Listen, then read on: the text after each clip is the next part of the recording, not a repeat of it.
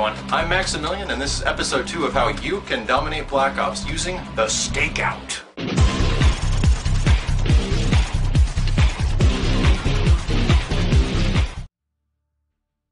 So, we're going to start this off with a ground war game on Stadium, and there's a lot of folks that really hate a lot of the maps from the map pack, but to be honest, I kind of like Stadium. I think it's a fun map. Well, at least I like half the map. There's another half to this map that I really don't enjoy, and I seem to never do good on.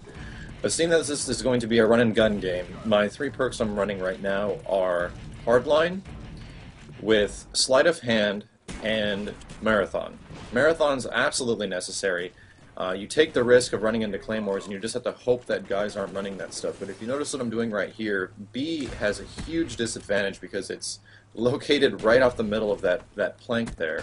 And I'm trying to stop all these guys from getting into C, but there's a little bit of lag as each of my shots miss. I begin to compensate later in this game by understanding how much you need to lead the enemy, because this weapon can be good, but at the same time it's an intermediate weapon. The Spaz, I would say, is the easier to jump into gun. Like, anyone can use the Spaz and just hose down shots and rock guys.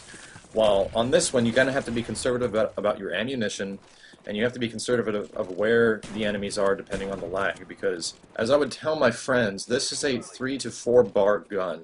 And that means if the connection is underneath anything of 3 or 4 bars, which you would hope it's not, you would not want to use this weapon, as I get totally caught in a brutal crossfire. But live and learn, keep running. That is the overall motto of this class that I could give you guys, is to never stop moving. If you're the mobile monster, it's hard for them to track you down and to keep going after you, because you're always in different places. And especially when you have a shotgun like this, which has the best range of any shotgun out there. And it has probably the highest damage ratio of being up close. I think maybe the HS-10 or the last shotgun you get, whatever it's called, is not bad either. But as you see in here, if you're mobile, you can get the flank on guys like crazy. Ooh, lucky knife miss, and that guy hits it in the head pretty hard. So, like I was saying about hanging out on a certain side of the map, this side of the map is what I'm talking about. There's a lot more corners and there's a lot more areas for you to be sneaky as far as like, flanking up on guys and running into a clown car, which I like to. That's a metaphor for running up into a lot of guys jammed into one area and they don't know what to do. Go out to the open area and totally get shot. So take my own advice. I should probably stick to the corridors. And like I was saying earlier, there's no corridors really on the opposite side. There's that second story area, which has, leading out into the planks on the outside, but the ice rink is practically useless. It's almost a part of the map that you would never see.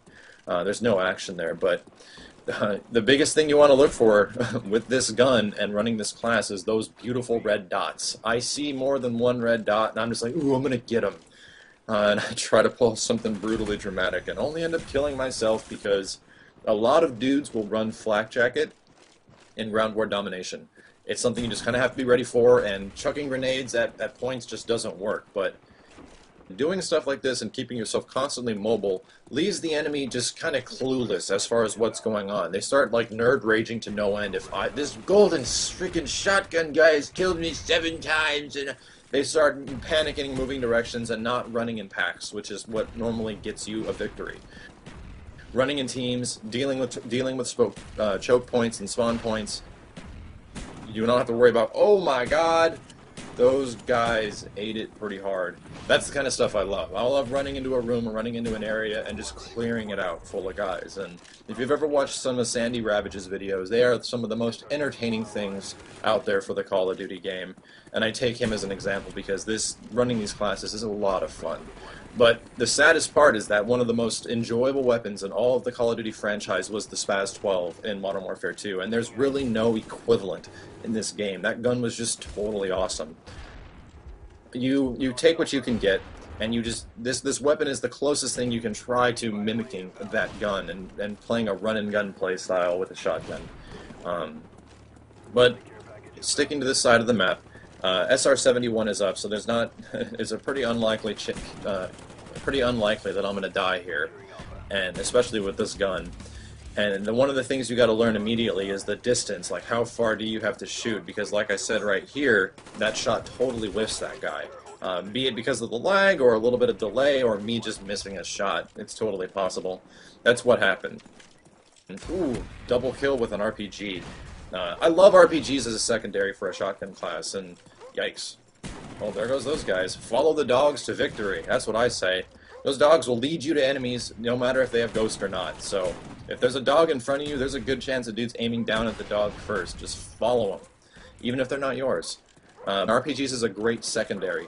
For maps like this, where points like B have a lot of disadvantage regarding verticality. There's a lot of vertical areas in this map. In fact, 3 really big ones that can just eat it hard, and they get such an advantage point as far as the B location. And it's really easy to just throw an RPG out because it doesn't matter how accurate it is. It has the biggest splash damage of any explosive in the game right now. And RC cars are the death of me. Those things, I can never escape them. And I seem to be an RC car magnet. I don't get it either. Maybe you guys feel the same. But I'm on this other side of the map right now because the enemy has B at the moment. And if we are able to get them out of this side, I want them to have A again. A is where you can spawn lock the holy hell out of an opposing team on this specific map. So let's rush in. There's a lot of red dots, and let's do this. I'm expecting there to be a guy up here, but I don't think there is. But there usually is. And keeping mobile around the middle of the map, I wouldn't say is the smartest thing, but what these guys want to do at the moment is cap. And if they're capping, their focus is on running towards a certain spot. I like making order out of chaos from the previous vid. The element of chaos in Ground War is really apparent because people try to figure out what's going on. They try to figure out where to go and what to do. And oh my gosh, hello clown car. Let's see where the heck that other guy go. There he is. And anyone else? Anyone else? Oh, I get put down by that dude. So let's keep it rolling here. I have other shotgun classes at the same time that I like to use while this chopper gunner goes on, but this one is a lot of fun. I'd argue this is the most satisfying shotgun in the game. The Olympia, I think, is the most inconsistent POS probably in this game. You just shoot a guy and this huge pillar of flame exits the front of the gun and doesn't kill anyone. But I like this weapon a lot. The Stakeout is a lot of fun, and it looks awesome when it's gold. I mean, am I right? It looks cool. There's not a lot of gold weapons that look really cool in this game. Like I was also saying earlier, the Spaz is a fun weapon, but it will take multiple bursts, and you will run out of ammunition rather quickly. And one thing to note on a chopper gunner on this map, it sucks. It's not good. As you can see, I think I might have gotten maybe 6-7 kills at the moment. It's because all the parts where you move in are inside, and that doesn't work. So that's going to finish up the first part of this How to Dominate episode for Black Ops using the Stakeout. The next one is going to be a different map, same gun, same loadout, but the next one is going to be a bit different. It's going to be me specifically using the Stakeout with no kill streaks that actually kill anyone, only assisting kill streaks, so I'm pretty sure it's just Spy Plane, Counter Spy Plane, and Blackbird. If you want, check it up on vidthrough.com. The video should be up right now. Thanks everyone. Take care.